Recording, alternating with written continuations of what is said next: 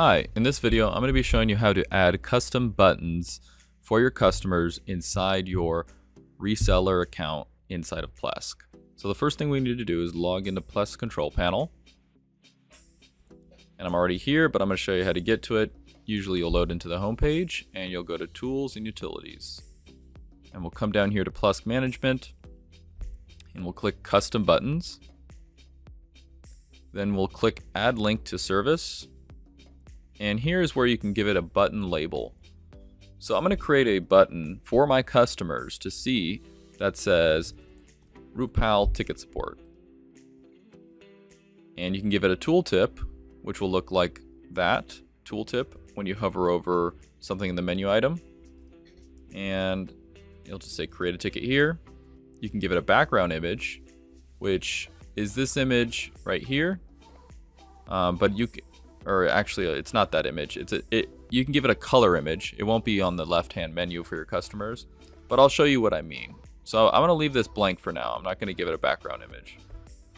Then you'll want to select the location of it. Common Access adds it to everywhere, I believe. So this is if you want it to be commonly accessible on every page that your customer sees. So I'll go ahead and show you what that looks like first. And then we're going to give it a URL.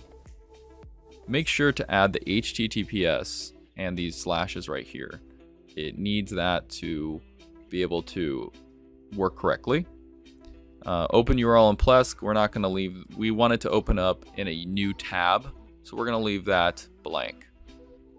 And down here you can give it some parameters. If you want to pass parameters, you actually can pass parameters to using one of these links right here, but I'm not going to be doing that.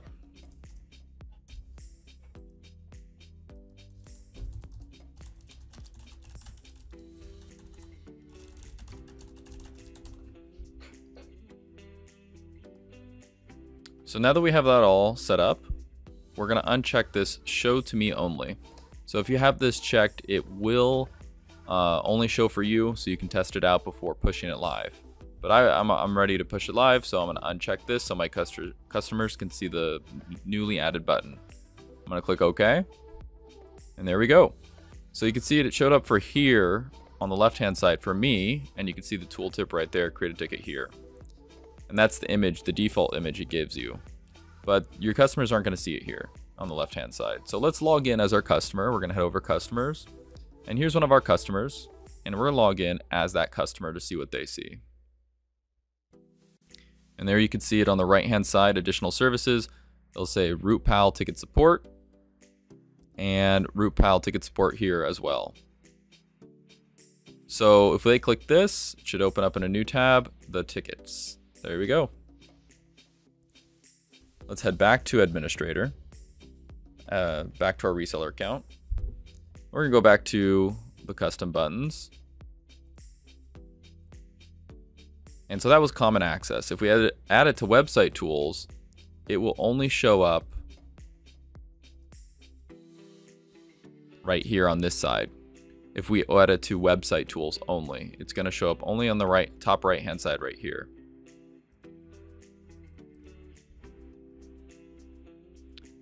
If we choose the customer's homepage, it'll only show up on additional services right here. And these other ones don't matter because they do not have reseller permission, so you don't have to worry about these. But if you want it on the website and domains of page subscription, I'm sorry, website tools is not, website tools is not here. Website tools actually puts it in the website tools, and I'll show you what that is right here. So let's go ahead and log in as our customer. And you'll see it right here under website tools, custom services. So if I click custom services, you can see it right here, Rootpal ticket support. And that's why, let's go back to the tools and utilities, custom buttons, and that's why the parameters open up when you have the website tools, because it could pass the FTP user, the FTP pass, the customer's company name, contact name, the email, the subscription ID, domain alias ID. And so because we can add these parameters, right? Let's add let's just add the domain name, and we click OK, and let's log back in as our customer. You'll see the domain name down there is in a parameter called dom_name on the bottom left.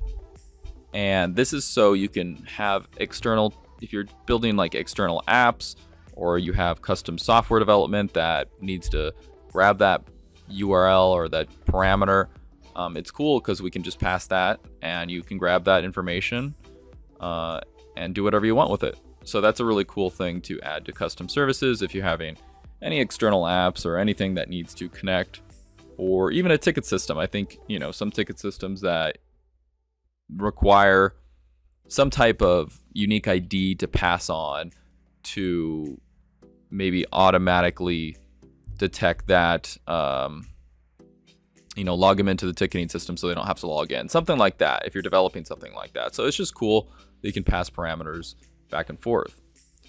So that's pretty much it. You can create as many custom buttons as you'd like. And so you can create another one and do what you need to do with it.